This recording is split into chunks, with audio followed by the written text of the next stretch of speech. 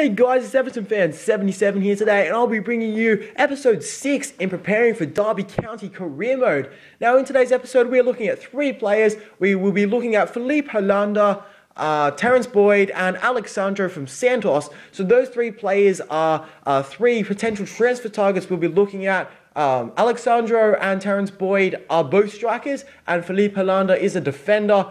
And so yeah, in this episode we'll be looking at those players.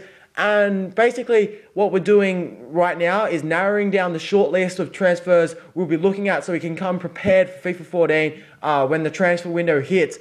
And these 3 players kind of fit into the criteria we are looking at Derby County for some of our either backup players, potential first team players, future first team players, or definite starters. And we'll be looking at a few different types in this preparing for Derby County career mode series.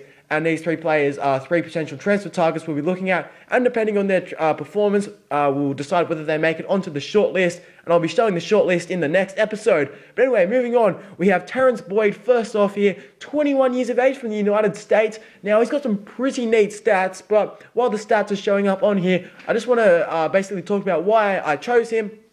First and only reason is his nationality. He is from the United States of America. Now, a lot of football fans actually take the piss out of America and the MLS, really bagging it out. But it is definitely a growing game in America, and no one can deny that it is growing. And I think America in years to come, not necessarily in the near future, but maybe pushing on to about 2030, 2040, could actually be real World Cup contenders.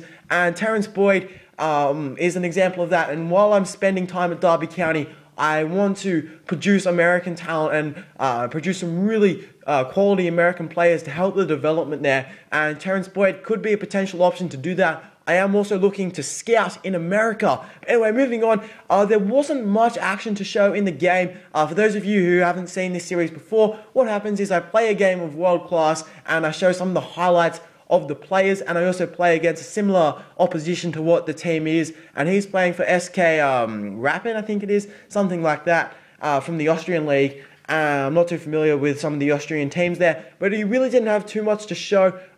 Quite a big disappointment, didn't really get that involved. He got a 7.1 match rating, which is quite decent, of course, and scored a penalty in his shootout, but really didn't get that many shots, didn't get many shots away, and wasn't a real threat in front of goal. But anyway, into the analysis, his star rating 3 out of 5. As I said before, quite disappointing they didn't get many shots, but he still had a solid game, got a 7.1 match rating. I think maybe if he had different work rates, it could have been a different story, because quite often he actually wasn't there in attack from being in defense. Versatility low, he can only play striker. Vacancy in his position, not much. We only have about 1 slot left for striker. Room for growth, a lot. He's 21 years of age. Price, 1.1 million. That was his market value on FIFA 13. We'll have to see whether that rises or declines on FIFA 14. And his wage on FIFA 13 is 3k. And like for the similar to the price, we'll have to wait and see whether that will rise or decline. But that's Terence Boyd there. Now moving on to the next one, we have Alecsandro from Santos. Now this one might be a bit of a surprise because we don't really go for too many old players on career mode, but he's 31 years of age and he actually fits the criteria we need really well, because with Derby County, we're looking to start off by playing with a lone striker. I think it was not quite a 4-5-1, maybe I think it was a 4-5-1 actually. And we need a lone striker. Now, Johnny Russell's a great player. Obviously, he's got fantastic pace, and he's going to be a real threat up front. But Alecsandro has something which Johnny Russell doesn't have quite as well. It is the aerial threat, 80 heading accuracy. He has a lot of experience. And look at those all-round stats, 76 finishing as well. He can be a real target man up there, and we can give him some good service. And I think Alecsandro will really thrive at Derby County if we could pick him up. According to his stats, that is. We, of course, have to wait to see how he plays in the game. But this is him here, yeah. He looks really tank here, but in real life, he actually doesn't look quite that tank. But anyway, moving on into the games. So first off, we're playing against Diego Forlan's team. Still not, I think it's Internacional or something. But yeah, Diego Forlan's team. and we went 1-0 down. Alecsandro responded really well and got us an equaliser, scoring a great goal. Bernard's going to chip one in here, trying to show a bit of Alecsandro's aerial ability. Unfortunately, the header was quite weak and it just went straight to the keeper, but then again, it was a very hard header to get power off. He had another great shot here, a lot of power behind it, but unfortunately didn't make the best contact and it went wide. Alecsandro is going to have another dig here from outside the box, and that is a great finish straight into the bottom corner. That is what I'm talking about, our target man. And look at this for a penalty. Bang, straight into the top corner. I think Alecsandro would be a great signing. He had such a good game, 9.4 match rating, and he really proved my hypothesis right, saying that he'd be a great target man, and he was fantastic in the game. His star rating would be a 4.5 out of 4.5 star rating. It was brilliant. The only reason why I would take any star rating off him is he lacked that killer pace. Pace isn't everything on FIFA.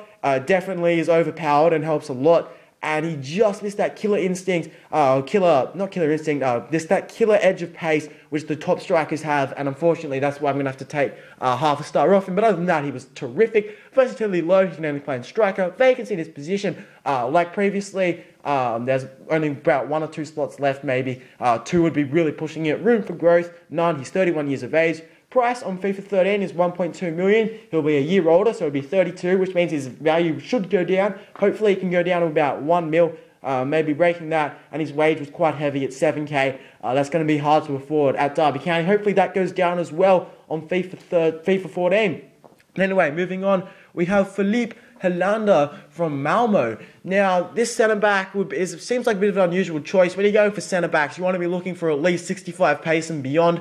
Now, I've actually chosen one with 50 pace, and you may be wondering, why are you doing this? You don't have fast centre-backs at Derby County. Why are you going for this guy? This guy had and his stats weren't that impressive as well. But look at that, 6'3", 19 years of age, and he's quite good in the air as well. Not amazing, but he's still pretty solid. And he'd be the real rock at the back, while we have our other faster back moving around. So that's Helander there. Look at that height again. Now straight off into the game, he gets an opportunity to show his defensive play and tackles Denver Bar to win back possession for Malmo. But unfortunately, after conceding 2 goals, he had a lot of pressure on him. Also, I actually changed this game to legendary, pretty much like I did for one of the keepers as well. I changed it to legendary, so the attacking. The attackers will put more pressure on the defense, forcing him to defend a lot more. I didn't really work that well, but I've changed it to legendary so he'd get more action in the defense,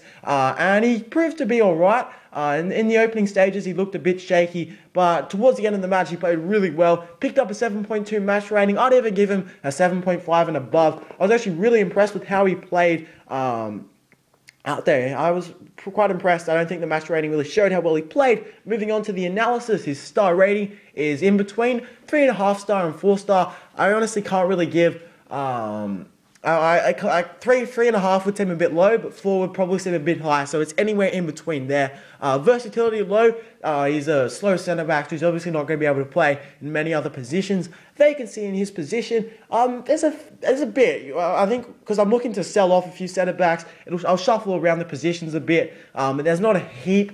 Mainly we're looking at wing-backs on the left-hand side. That has a lot of vacancy there. Room for growth, a lot. He is 19 years of age. Well, in FIFA 14, he'll be 20. So still a lot of room. Another 6 or 7 years till he hits his peak. Price 825k.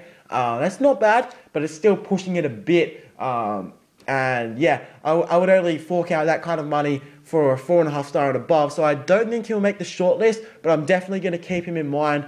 He performed pretty well, and his wage was a 4k as well, so yeah, 4k, my screen just like blacked out for a second, so yeah, this has been Everton Fan 77, I hope you liked this video. If you did, please leave a like, it helps me out a lot. Let me know for any transfer targets you want me to look at, because I really want to look at the subscriber suggestions for transfer targets as well, and any general suggestions and any changes you'd have to the formation. And yeah, this has been Everton Fan 77. I hope you liked this video. As I said before, if you did, please leave a like and subscribe if you haven't already, and I hope you have a nice day.